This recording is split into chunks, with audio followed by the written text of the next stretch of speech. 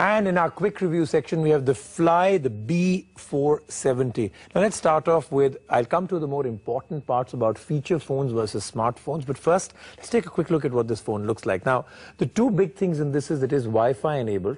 It's got a trackpad out here that works pretty well. The screen's pretty nice. You will notice that it seems like I'm holding an exact BlackBerry, not a lookalike of a BlackBerry, an exact BlackBerry. I mean, the shell seems to be almost carved out of what BlackBerry uses. Same QWERTY, slightly more shiny surface around the keys, which is interesting, but must be a complete fingerprint magnet. Screen, like I said, is pretty nice. Small screen. Wi-Fi, huge logo out here that says Wi-Fi enabled.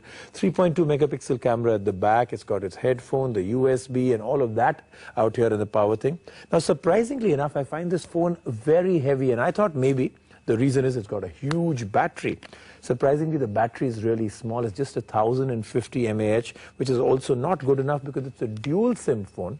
So it's a BlackBerry inspiration. It doesn't have the BlackBerry features. It's a nice looking phone. It has some little design elements that are good.